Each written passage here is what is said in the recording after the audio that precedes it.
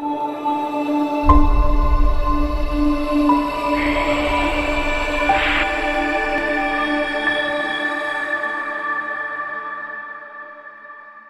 have diversity in the country. We have a lot to offer. We are richly endowed with the natural resources. The wildlife is in plenty. We have the big five that many people want to experience. But in addition to the big five, we also have the two. So we sell ourselves with wildlife as the big five plus the two.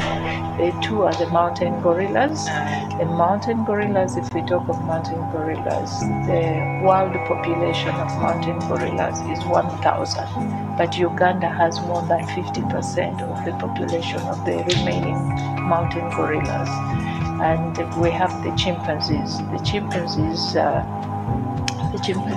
have been studied for over 50 years and known to be the closest to man, both biologically and socially. So Uganda has a different forest where we have chimpanzees. They're also an endangered species, so that's another unique, wildlife species that you can be able to experience and view in Uganda.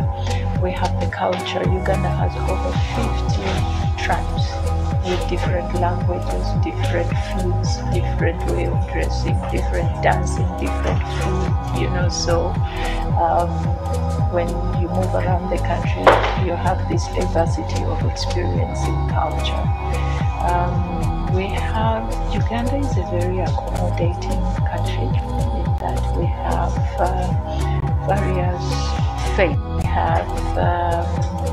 We have the Baha'i faith, and the only Baha'i temple in Africa is only found in Uganda.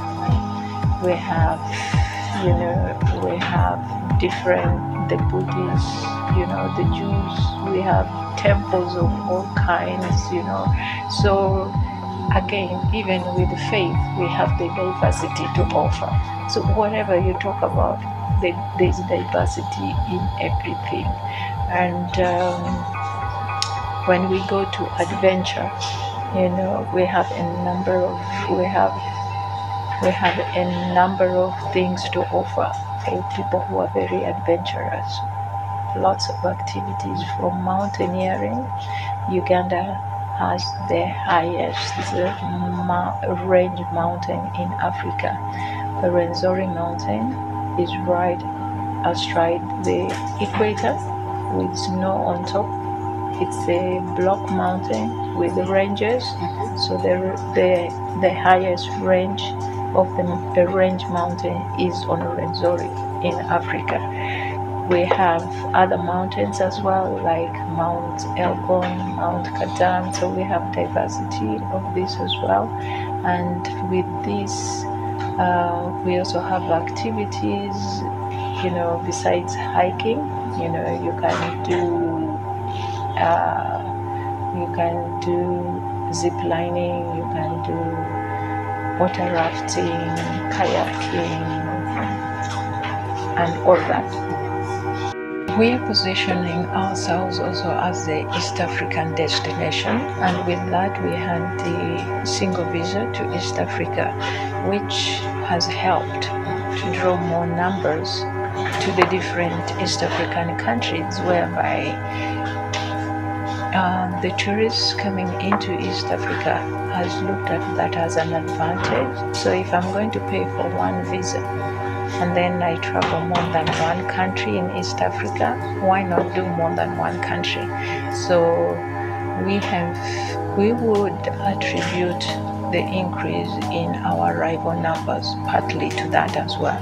Not completely, but we think it has supported the increase in our arrival numbers as well.